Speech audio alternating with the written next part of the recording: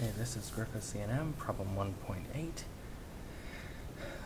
Starting with part A. Prove that the two-dimensional rotation matrix in equation 1.29, which I've written right here, preserves dot products. That is, show that the transformed components, the dot product of the transformed vectors are equal to those of the vectors before they're transformed. Alright, so this is what we're going to show right here. Alright, so what we're going to do is just take out, we're just going to plug in the full expressions for these in terms of these. And we'll see that it simplifies down to these. So,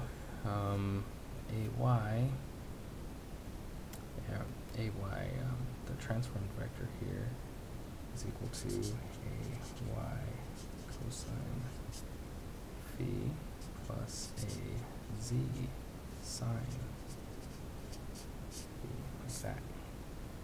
And multiply that by b, so just replace these a's by b's and you get the same thing. So by cosine phi plus bz sine of phi, okay, and then plus, and then same here, except to get the z's, we take these multiplied by the bottom row here. Alright, so ay times minus sine phi plus a z times cosine phi by times minus sine phi plus bz cosine phi, like that. Alright, so all I've done is taken this side here, and then based on this equation from the book, I've filled in the full form. So hopefully I have enough space on the page. Alright, so a, y, b, so I'm taking these two terms together, y, and this is cosine squared phi. Okay, now I'll take this term times this term, ay cosine phi bz sine phi.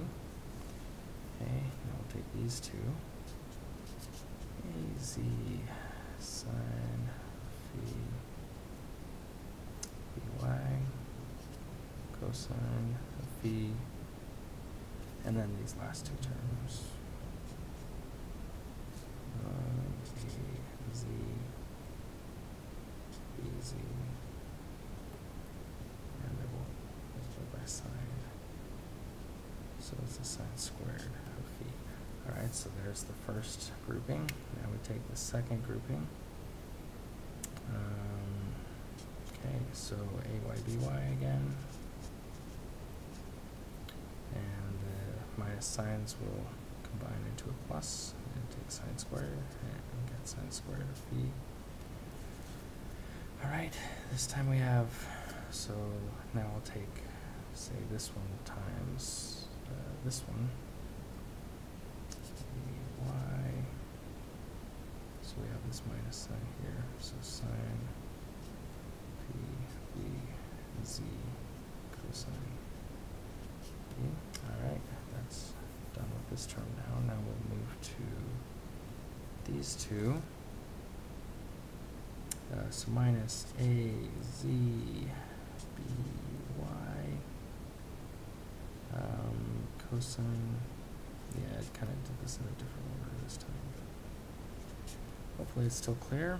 Okay, now this one times this one, plus az bz cosine squared phi. Alright, so now we find how they will cancel out. So we have this AZ BY sine of phi cosine of phi, and here's an AZ BY sine of phi cosine of phi. So this one and this one will go away. AYBZ sine of phi cosine of phi, and AYBZ. So this one minus sine will subtract out and cancel with that one. And now we can combine terms with the sine squared, or, well, let's do it with the, just for the heck, we'll just gather the AYBY terms together and the AZBZ terms. So, terrible noise. AYBY, and then we have a cosine squared phi plus sine squared phi plus AZBZ. Same thing, cosine squared of phi plus sine squared of phi. Alright, now sine squared plus cosine squared is equal to 1. So this is 1. This whole term is 1. This whole term is 1 as well. Equals to AYBY plus AZBZ, which is right here.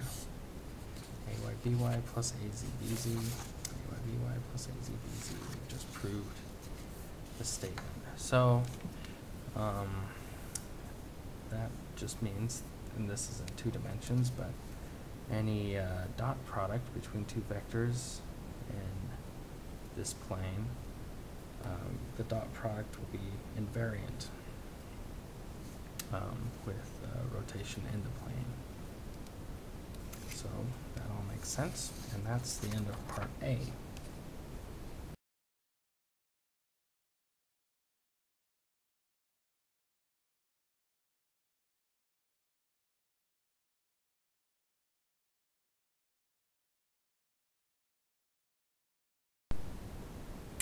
Okay, so here's part B of 1.8. All right, what constraints must the elements R sub I, J of the 3-dimensional rotation matrix, equation 1.30. Okay, so this is equation 1.30 in the book. What must the elements satisfy in order to preserve the length of A for all vectors A? All right, so basically we start by looking at what is meant by the length of A. And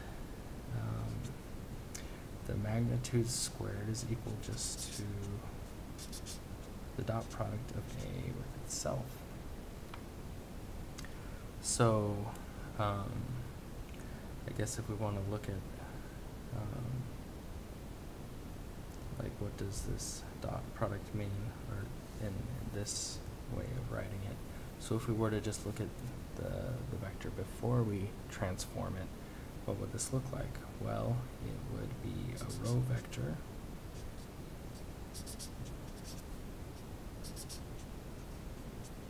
like this, multiplied by a column vector like this.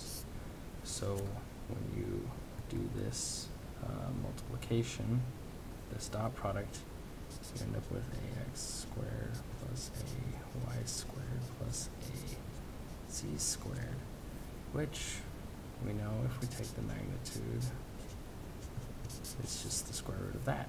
So this sum underneath the radical there has to be constant if we want this magnitude to be constant. So again, we want to know what constraints this matrix has to satisfy in order to preserve this length, or the magnitude of A, any A. All right, so so what we did here is to get this row vector, we took the transpose of this column vector. So could sort of write this as A transpose A, like that. Hope I'm not on too shaky ground mathematically writing it that way.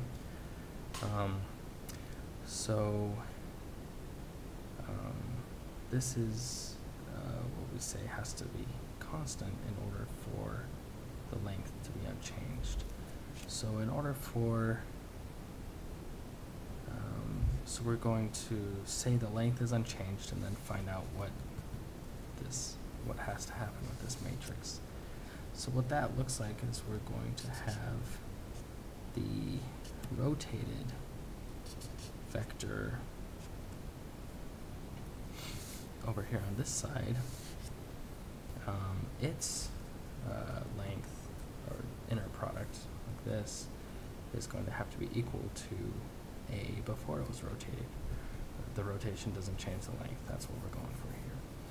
All right. So if we now look at how this matrix equation, let's write that out this way. I'm going to call this one R, as just a matrix called R, and then here's A. So just kind of writing it out in shorthand here. At least a lot shorter than this.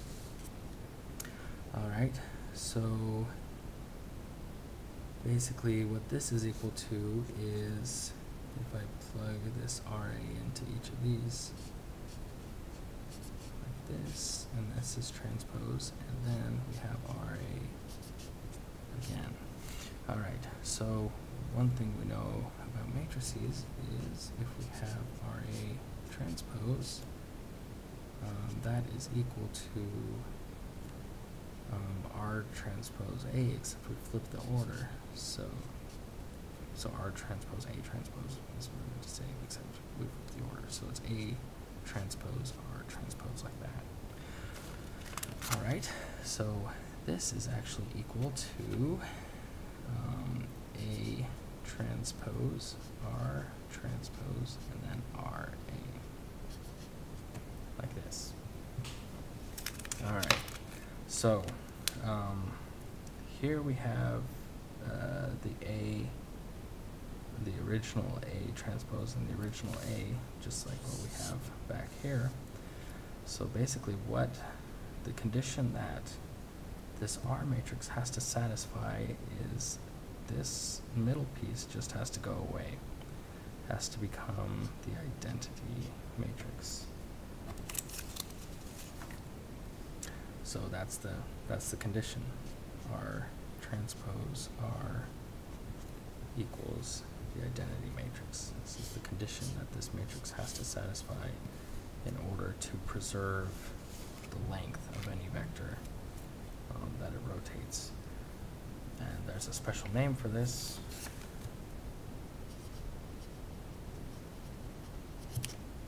Unitary matrix. And so a whole bunch of probably special properties apply to unitary matrix as far as, or unitary matrices as far as their rows constituting an orthonormal set, or their columns constituting an orthonormal set, or basis, I guess you'd say. There's a lot of extra properties that go along with these, and it all becomes very important in quantum mechanics as well.